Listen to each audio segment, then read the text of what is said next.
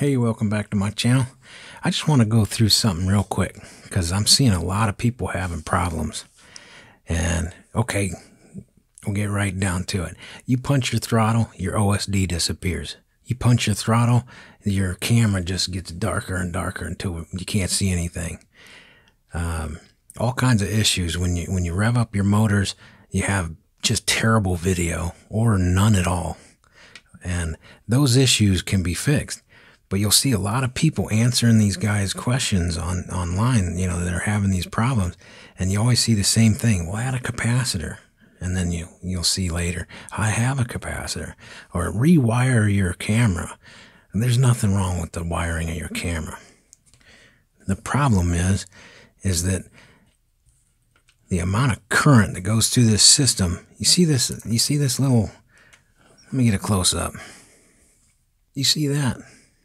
That one black wire, I mean, this goes to from your ESC to your flight controller, okay? You see that little tiny ground right there? That little ground is the only ground between your ESC and your flight controller, okay? Your ESC acts like a power distribution board. It wasn't that long ago, this is a power distribution board that we used. There's nothing on here other than power distribution. Okay? Never had any issues when it was like that, right? This is a power distribution board. It's everything. It's applying the motors with all the voltage.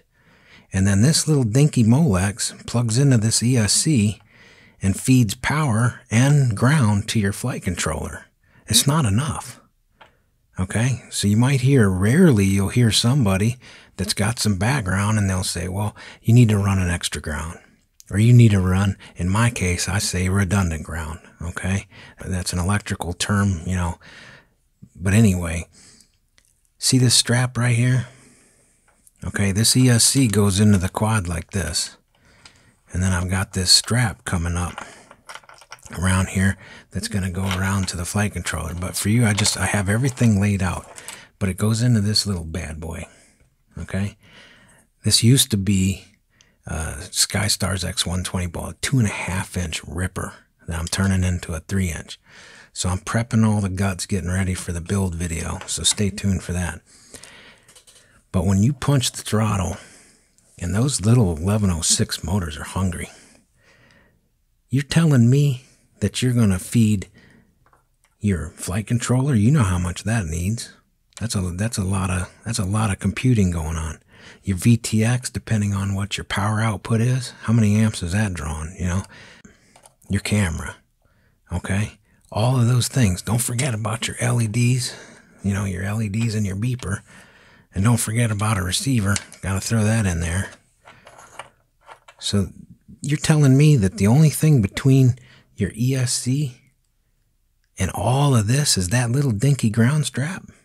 It's not enough. It ain't happening. That ain't gonna work. You gotta do something else. So basically, I ran this ground strap to the battery. The capacitor is part of that. Okay, so that ground strap goes directly up to the camera. Okay, the ground wire going to the camera. Now, I also have the ground wire going from the VTX to the camera. I also have a ground wire.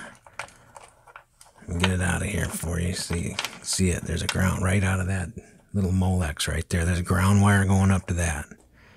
Okay, I also have a ground right here that goes directly from the flight controller to the VTX.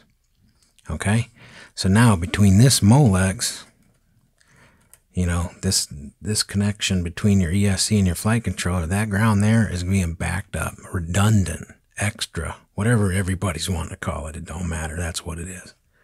Okay. So all of it, let me get a close up here.